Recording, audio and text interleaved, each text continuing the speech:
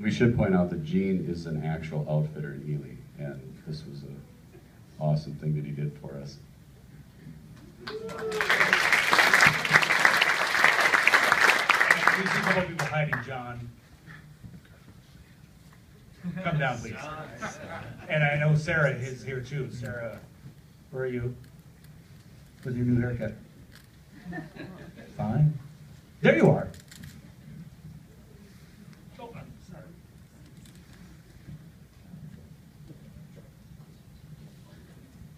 I'm John Glyman. I was a colorist. I'm actually Emily. Yep. Emily Dooley, and I was Kim at the fire.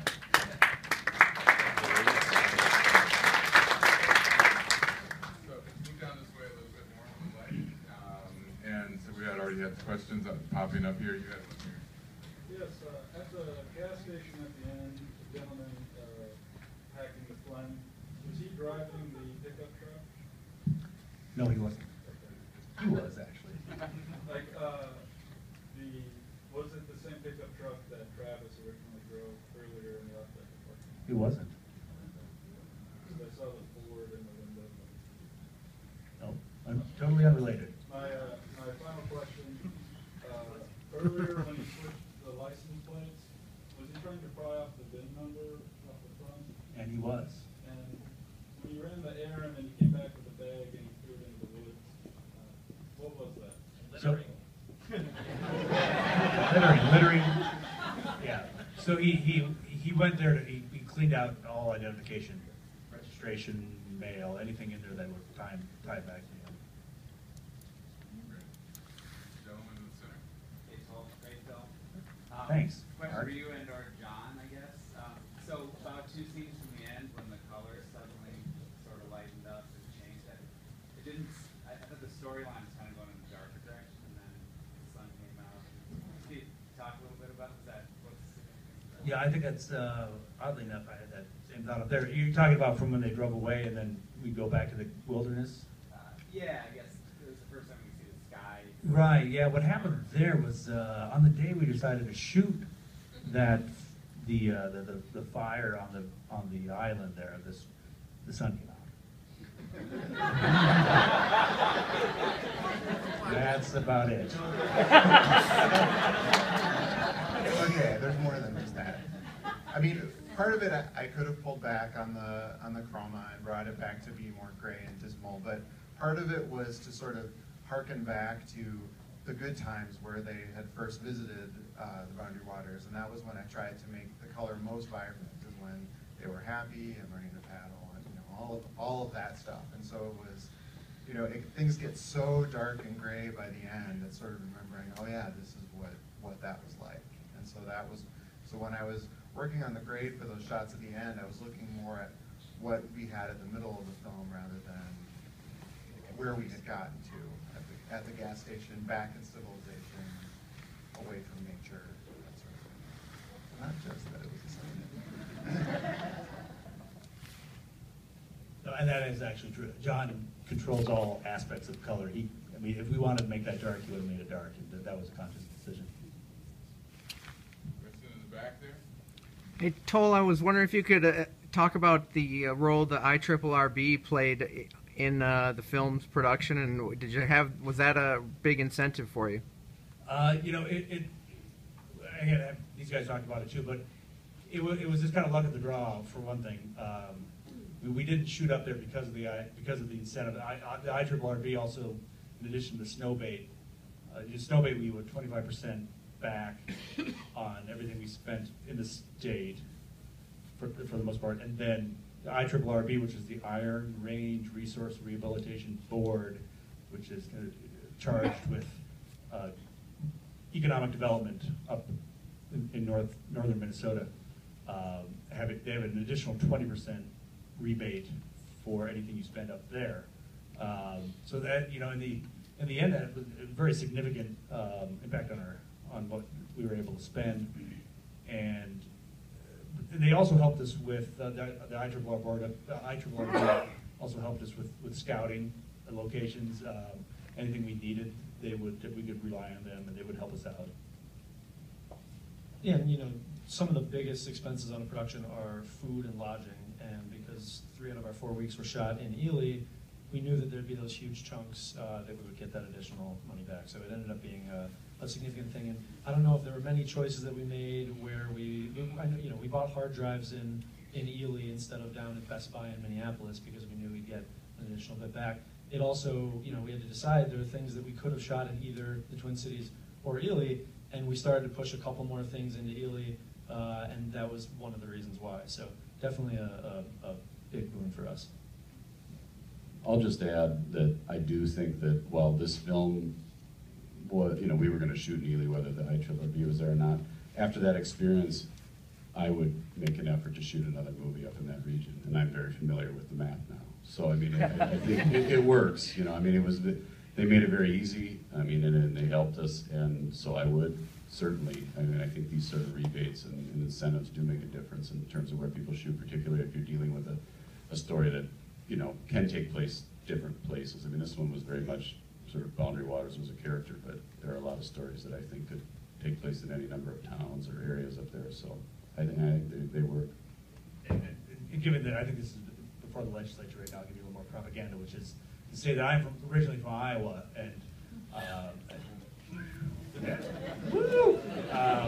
but when it comes to film rebates, and I had a couple of people ask me who came up from my hometown to see if they asked, would you ever film something in Iowa? And the fact is, probably not until they get a decent rebate or any rebate legislation through there. So it does impact where people film.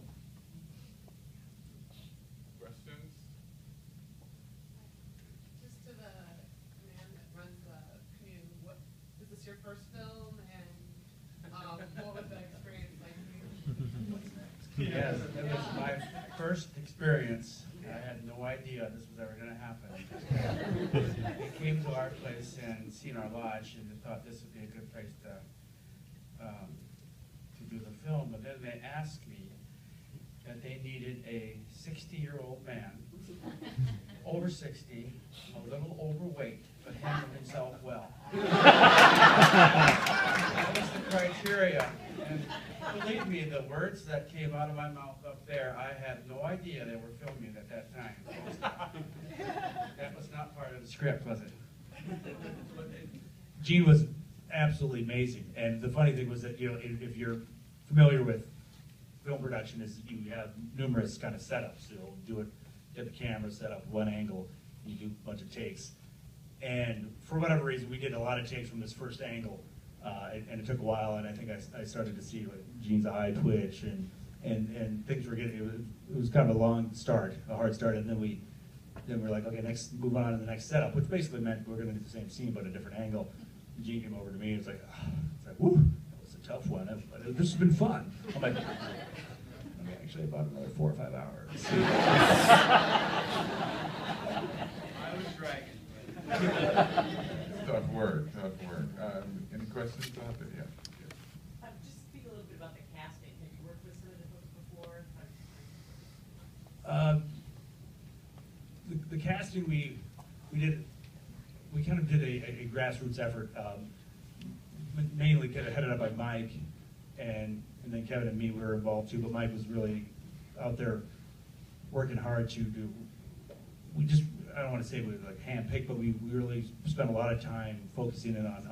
We didn't also we really didn't have the budget, and I'm kind of thankful we didn't have the budget for a casting director, and so it forced us to get out there, get creative, and the 2 leads we ended up casting out of LA, simply because they were very passionate about the project, and we were impressed with their auditions, and they were foolish enough to actually want to do it, go up to the wilderness for several weeks.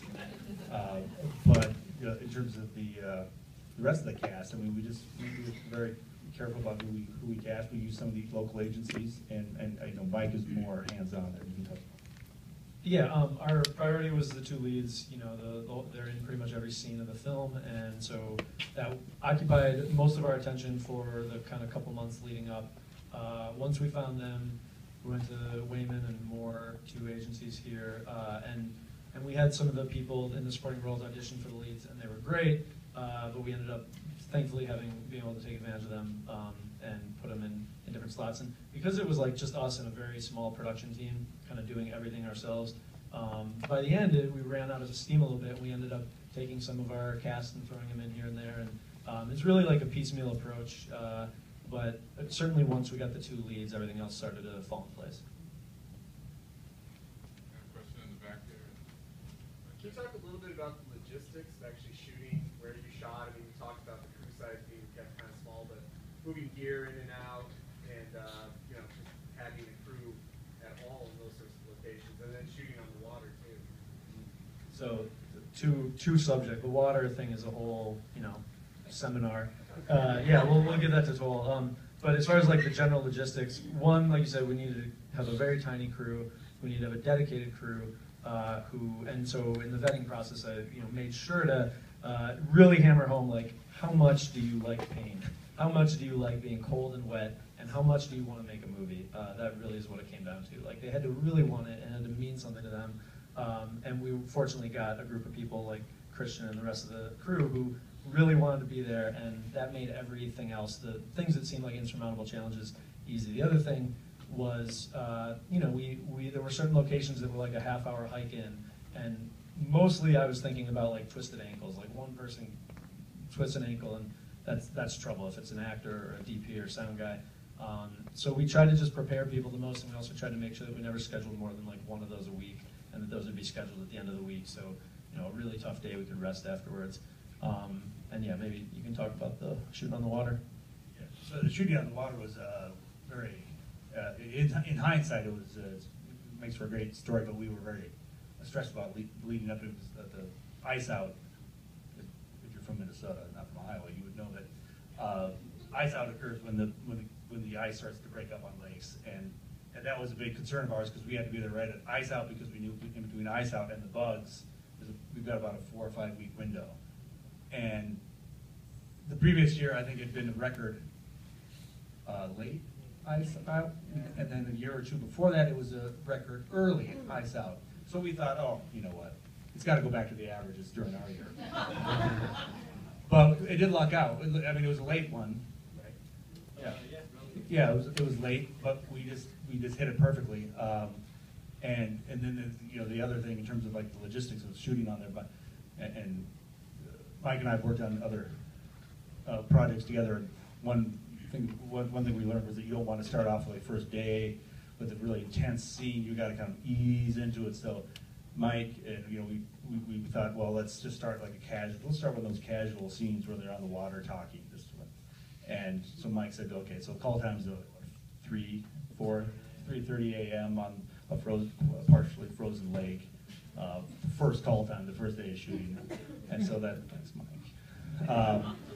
So we did that, and that was very tough one to throw me into, because not only am I need to focus on these performances, and luckily the actors were more professional than me, so I didn't have to worry about them in the end.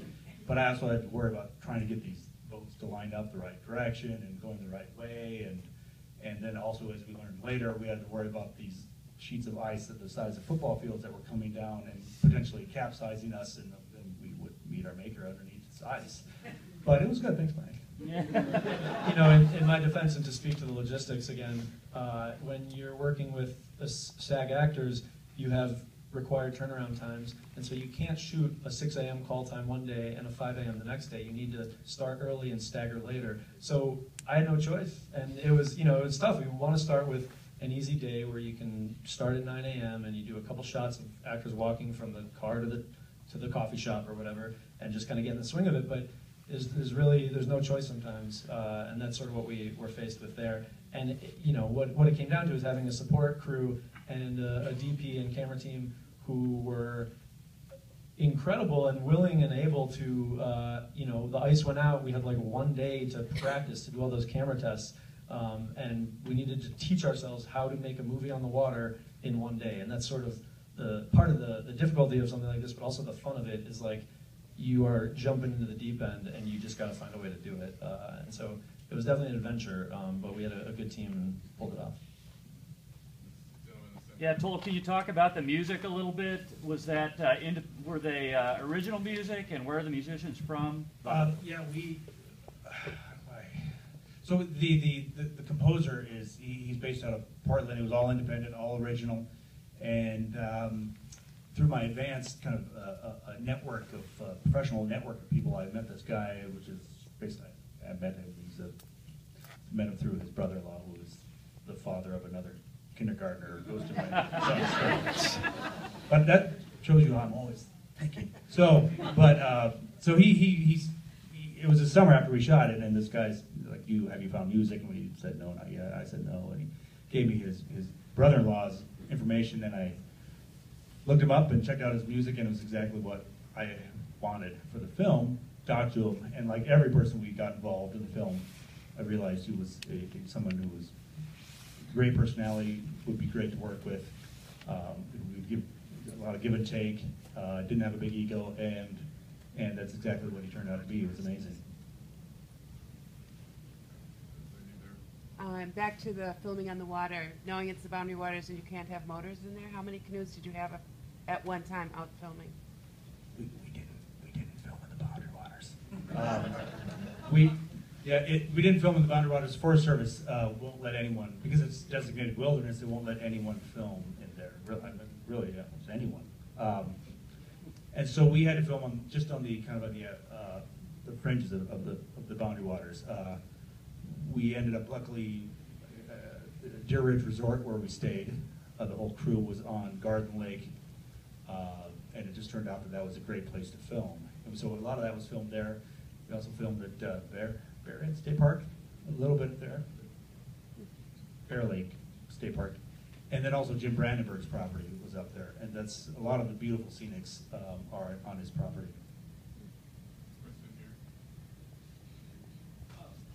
Kind of get back to logistics, just wondering about the weather. Do you guys write certain scenes for certain weather, and then you just sit around and wait? Or do you just roll with whatever the weather is? There's tons of rolling with the punches, like that is going to happen. But one of my kind of happiest moments on the production was we had this scene where the canoe is propped up and they have the argument underneath it. And in pre-production, we were scheduling the film and trying to figure out the best time to schedule each scene. And I went to Toll and said, that this is a great scene. It's going to deliver some amazing performances. We don't actually need to shoot that in the rain, right? We certainly don't have a budget to create the rain, so the only way to do it would be to magically orchestrate when it rains. And I said, so we're good to kind of have the canoe be on the ground and they just have an argument, right? And he was like, no, we need to do it when it rains. And my first thought was, are you kidding? Like we don't have any room to breathe. We can't necessarily schedule one scene and wait for it and adjust everything based on that one scene. My second thought was I'm so glad he said that, because that was sort of the moment when I knew that we were in good hands. We were in the hands of a storyteller who was determined to tell the story as well as possible, and for the mood to be right and the feel to be right. And so what we did was, with myself and Mariko, our AD, and Will, our co-producer, we had a late night, no card shifting session, and we were looking at Google Weather, and we scheduled that scene on the day where the percentage of rain chance was 60% instead of 30%. And we got some rain, and it worked out. And Tom augmented a little bit and enhanced the sound, but there was real rain there, and it made sense. So we got insanely lucky, but to be honest, it was a combination of fortune and an amazing team of people who were able to make things as flexible as possible to be able to make those choices. We got time for one more question. Next steps, you got to go to other film festivals? Yes, we do. Lots of film festivals. We haven't heard back from them yet, but we are. No, we continue to submit, and it's kind of a rolling admissions kind of thing. Yeah, I was gonna say we just played at River Run in North Carolina, which was great. We finished the film a week, 3 days before we had to deliver to them and to MSPIFF. And so now we've submitted the final cut to a bunch of summer and fall festivals. So we'll be hopefully having a fun and healthy festival run later in the summer and fall. And we've got our website, heartofwilderness.com, Facebook, Heart of Wilderness, and there will be plenty of updates and more screenings there. And just quickly, I just want to also just say that everyone on this cast and crew had big hearts, and I mean, just looking down here, and Emily Dooley, whose name I do actually know, I think of all these stories when I look down here. Emily, as she played Kim, who was drenched in the canoe, as they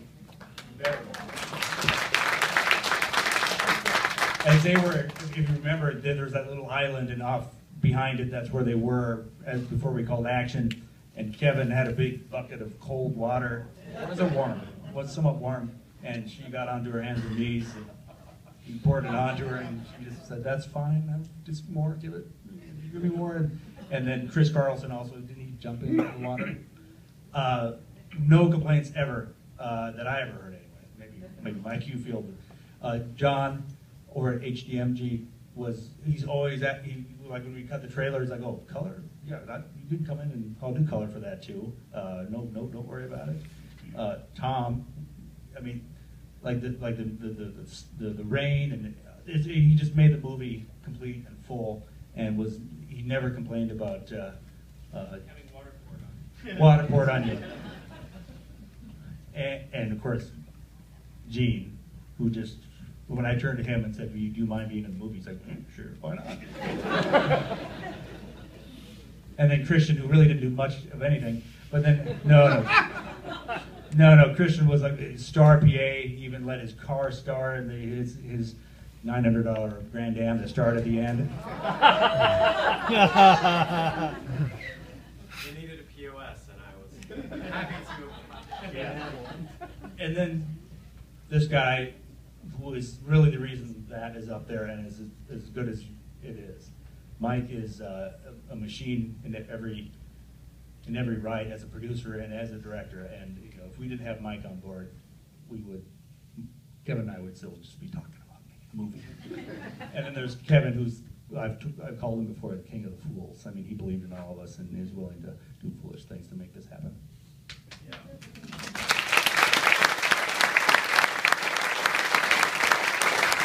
I want to thank them for bringing their film to us here for you, the audience, and I want to thank the audience, and I want them to thank you for coming, because the film doesn't exist if the audience is not here. So I want to thank you. Have a good night. Hope you see some more films, and thank you for coming to the festival. Thank you.